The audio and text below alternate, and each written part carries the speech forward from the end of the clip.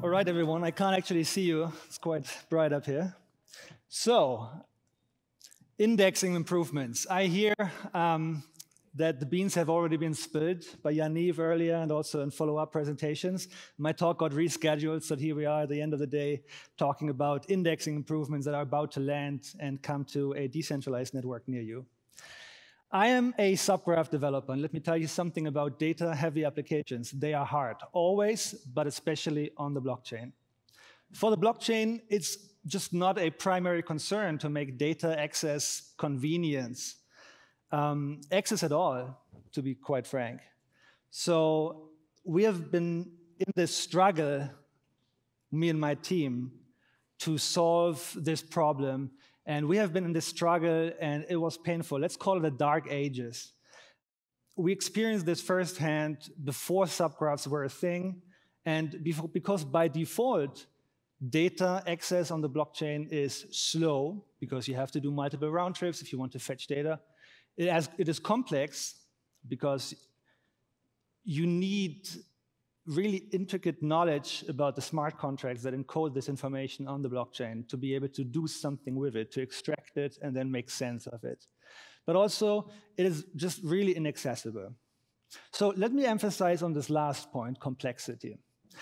Subgraphs actually don't just index data, they also encode and enrich that data with the knowledge and the context from the very smart contract developers who build these smart contracts from which we are extracting that information.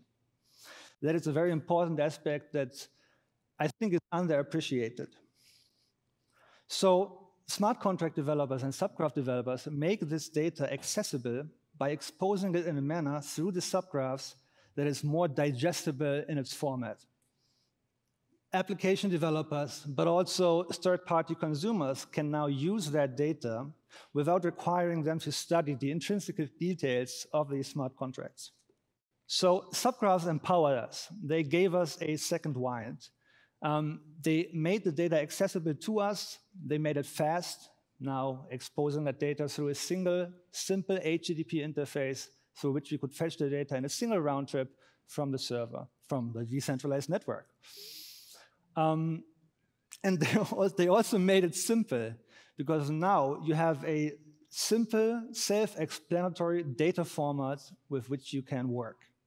We realize that there's still work to do, and we have heard you. So we want to support alternative use cases in the future. Alternative use cases could include, for instance, streaming real-time data.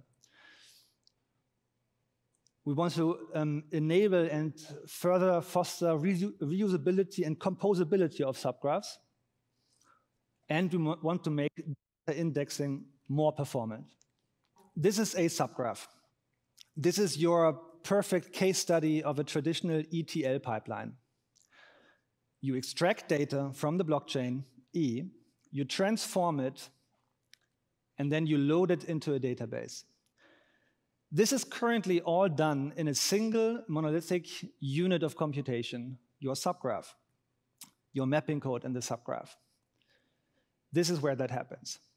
And because it is a single unit of computation, and because it is a constant read and write operation on the shared database which holds the state, it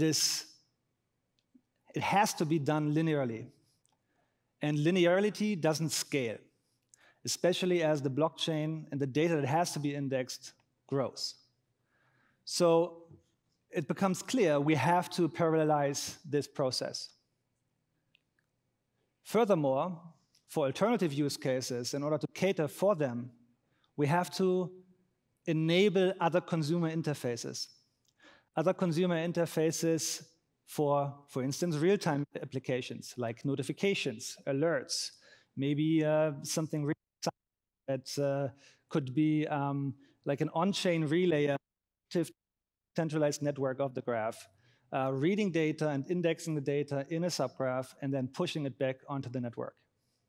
Currently, as I mentioned, these ETL pipelines work in an isolated manner. They are connected at the consumer level, so you can consume data from multiple of these subgraphs and then display that in your application and join them together at the end of the pipeline. But there's no way at the moment, and it has been attempted, to connect the data at the indexing layer.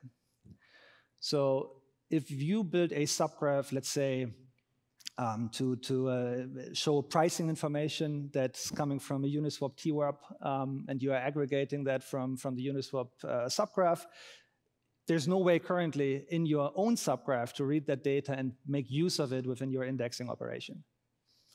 So how can we get to a point where that becomes possible and we can share these subgraphs at a much lower level than we currently can? And the answer to this, in my opinion, is to create this universe of interconnected and also of intragalactical and intergalactical connections between these smart contracts and the subgraphs that they represent, and enable communication with all of them in this universe that is the graph. And that is something that is, in my opinion, very true to the vision of the graph.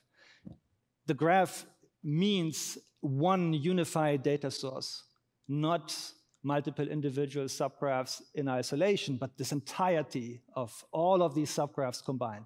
And within that lies the real power of the graph.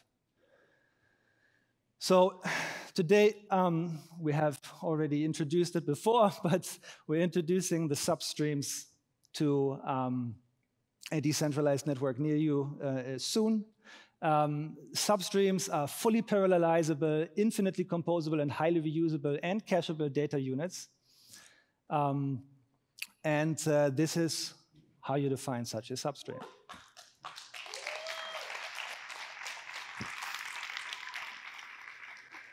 So a substream is essentially also, just like a subgraph, a YAML manifest with which you define the other substream modules from other developers, in-house, or maybe from other protocols even, or from the subgraph DAO, and then define and declare how that subgraph is supposed to work with those. You also, if you are reading this now, can see that there are protobuf files in there. So you declare the data schema for the data in motion within these substreams using protobuf. Furthermore, you'll also see that there's Rust referenced in there. So these substreams will be built using Rust. There's a command line interface through which you'll be able to package, build, and redistribute these substreams and share them with the community, just as you can also reuse substreams that have been developed by the community. This modularity of the individual substreams and the modules within these substreams enables us to fully parallelize the indexing of individual data streams within such a module, and any other substream can inherit them, and it makes it possible for us going forward to also enable substreams like, for instance, a fully generic ERC20 token substream. Currently unthinkable. So you define your protobuf schemas for the data that you're handling within a stream. And then in your substream code, in your module, you expose that data and return that data for others to consume. These other modules can then also read that information using the same protobuf schemas and further refine it within their own subgraph or substream. And that leads me to the next question. How does this fit with the current model? So substreams are not a replacement for subgraphs. In fact, they are what is going to feed subgraphs. So in the future, when you are building a subgraph, you will consider that as the final indexing and aggregation layer around a series of substreams, combining the flow of the data from all of these different sources into a human digestible format that can then be consumed by your end user application. So as you can see here, this gigantic network that I see will manifest itself with generic substreams maintained by the subgraph DAO, or very specific substreams maintained by individual protocol development teams, will be exposed to you, and you can reuse all of that conveniently.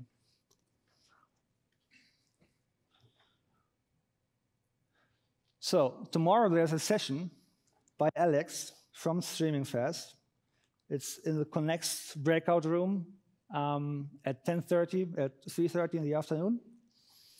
And there you'll learn exactly how these subgraphs are supposed to work, how you can build a substream, and how you can use it in your application. Thank you.